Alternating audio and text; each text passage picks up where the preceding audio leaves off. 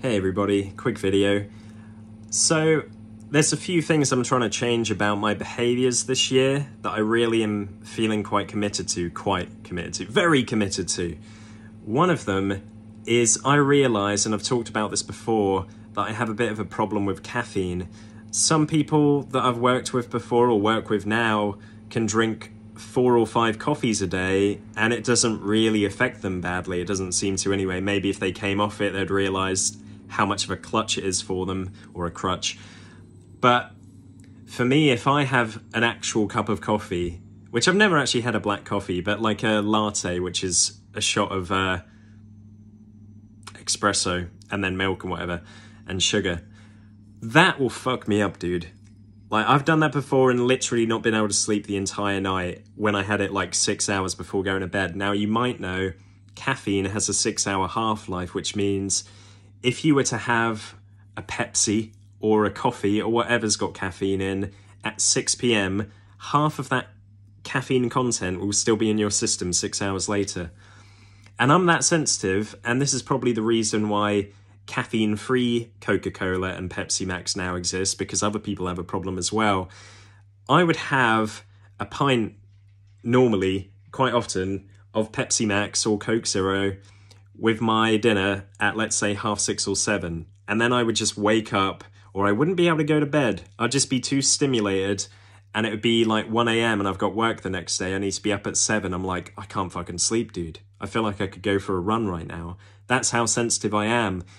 But because it tastes so good, I just couldn't kick it.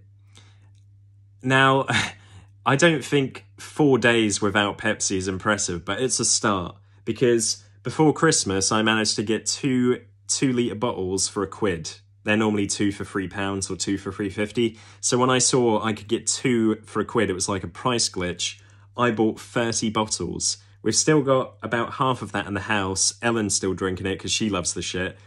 But I've switched to lemonade. Still got artificial sweeteners in because it's the diet version. Maybe I don't need it every day. But it doesn't draw me in like a Pepsi would. And that caffeine effect. And yeah, I could buy the caffeine free, but that still seemed to just affect me. Maybe it was just in my head, but I just don't like being hooked to anything. I think it's bad. So I'm out for a meal later, and I'm not going to have a Pepsi. I'll probably have a some kind of soda, maybe even with sugar in, but no caffeine. Gonna try and get rid of it for good. I'm already feeling a bit clearer because I'm just able to sleep now. Because I'm not stimulated, like I say, at 12 o'clock at night or whenever I should be going to bed. Along that same train of thought, games can be stimulating, video games. Now for me, I guess any video game could be stimulating, not really a game like Animal Crossing where it's very relaxed, but right now I'm playing God of War Ragnarok. You could argue that's a stimulating game because it's a bit of a violent game, you're fighting the enemy, but that's not what I'm talking about. I'm talking about if you're anything like me and you're a very competitive person, a game like FIFA, I have had a notorious problem with over years now, and I'm sure lots of people do, and people want to quit it, but it just addicts them. The amount of times I've uninstalled that game, but then I just crave it. I want to play it, I want to beat people because it feels so good to win. And maybe I don't get that kind of opportunity in my everyday life to beat somebody. And it feels so good. I'm up against one person. When you have a really good match, it's like 5-5, and you get that last minute goal, you win 6-5. It's like, fuck, that feels good. Let's play one more. And it's so easy to say just one more game, because the matches are like 10 or 15 minutes each. But it would get to the point where I'd play the game for 6 hours straight, and I would start losing, and then losing, and I'm getting more and more tired, but I couldn't realise, okay, I've played this enough now, or I'm not in the right frame of mind to play this game. And it's also very scripted at times in terms of, I feel like the game controls your AI, like your defenders and your goalkeeper who you aren't directly controlling. It's like predetermined if they're going to play well or not. Because sometimes it's like, I'm smashing this guy. Next game, my keeper's letting everything in. And it's frustrating. Call of Duty, equally sort of bad in terms of being stimulating. If you're playing it late at night, you can just say one more. They're just 10-minute games. And it is very enjoyable to play it, especially when you're playing well.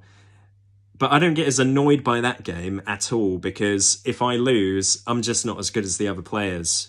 And my mind's not as quick as some of these people playing it. Because I'm 33 now. Some of these people playing are 18, they got all the time in the world. Their minds are quicker than mine. But yeah, there's other games to play. I think playing single-player games, regardless of whether it's something violent like not Call of Duty, God of War, or Last of Us, or Uncharted, not that that's really a violent game, but any game really that's action-based can be stimulating, but I'm talking there are levels to this. I can play God of War for an hour or two and go, all right, cool, that was fun, I'll play it tomorrow. I can tell myself I'm going to do that before I start playing Call of Duty or FIFA, and then 5 hours of my life's gone. And then my other hobbies are being neglected. I bought that guitar last year, barely played it, so I need to put more effort into picking that up. Like, literally just picking it up. It's out of tune right now, no doubt. I need to play it. Another thing I want to get into to improve my life overall is reading. I feel like I've lost the ability to read like I used to, and I'm sure lots of people are in this boat, thanks to stuff like TikTok, YouTube Shorts, Instagram, all of the social media stuff, man. It just makes us crave quick little videos that give us a little smile on our face and a little dopamine rush, that many of us have become very lazy. And I notice there are times at work where I'm reading something and it's just like, oh man, like I'm not very aware of what I'm reading right now. It's not sinking in. And so not only because I want my brain to function better, but I also want to learn to slow down and just be able to sit in a room with a book. And I used to love reading. I used to love reading thriller books by Linwood Barkley. I'm sure the books by Harlan Coben are really good. I'd happily reread the Harry Potter books again. So I've set myself a goal to read just 10 pages on my Kindle a day, and my writings may be a bit bigger than standard because I just like the text to be a bit bigger. 10 pages is nothing. But with habits, you want to start small. People that say, right, I've never exercised this past 6 months, but I'm going to start training for a marathon, will probably fail unless their mindset's really made up on that. You got to just say, right, I'm going to do 30 sit-ups a day, because that is piss easy. That'll take you a minute.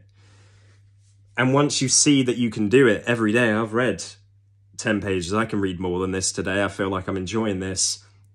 Then you've suddenly become aware that, oh, this habit's become easier again. I can read books again. Yes. And I'm not always just addicted to my fucking phone and wasting time on Facebook looking at other people's boring lives.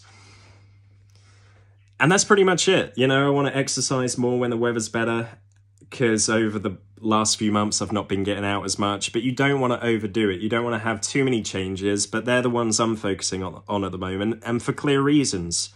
Like, it's going to be good for me, and there will be temptations to reinstall FIFA and start playing Call of Duty again, but I have to tell myself, look what happened last time, look what happens every time.